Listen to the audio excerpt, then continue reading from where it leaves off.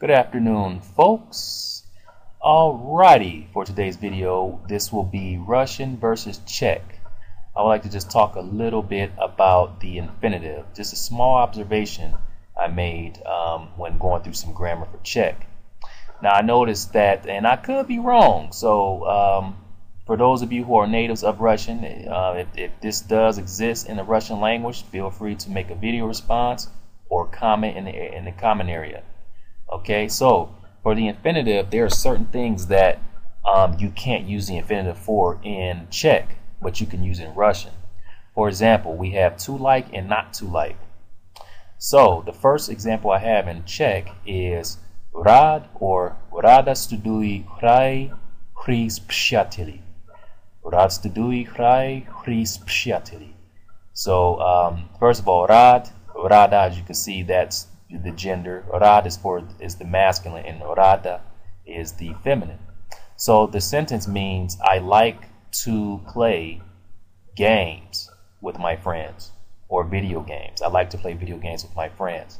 So the rule here is whenever you say you like to do something, you don't necessarily use the infinitive. You have to use the activity verb, which is what they call it in Czech. So in this case, the activity verb is studuji. Studuji. Okay, so anytime you want to say I like to do this, I love to do this, I love to do that, then you have to use the activity verb. Okay, so rad or rada studuji hraj hry s přáteli. I like to play video games with my friends. The second one is what is it? Rad chodím rybařit s přáteli. Rad chodím let me start over.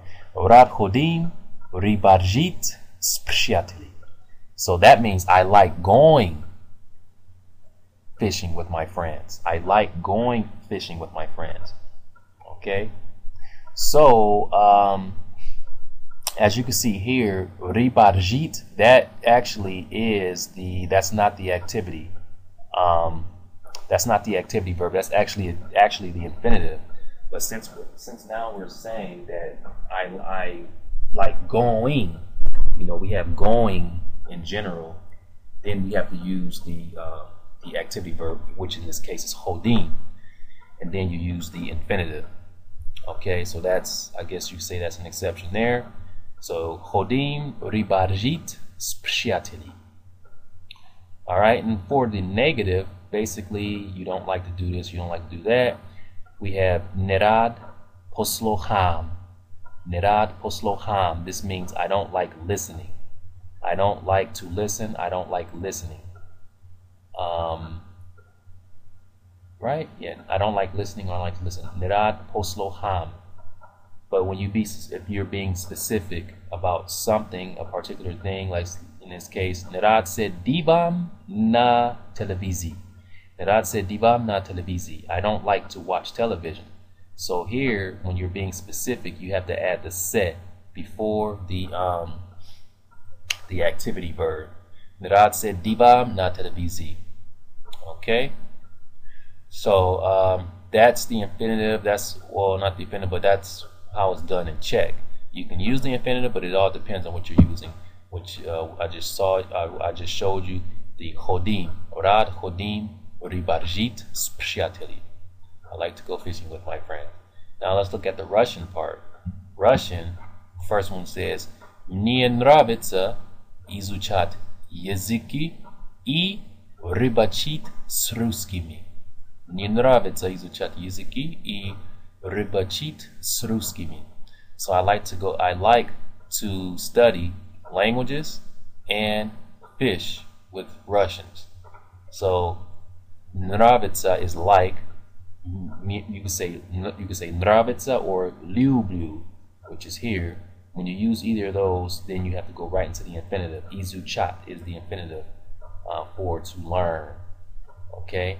And then языки, languages, и рыбачить. This is the infinitive of to fish.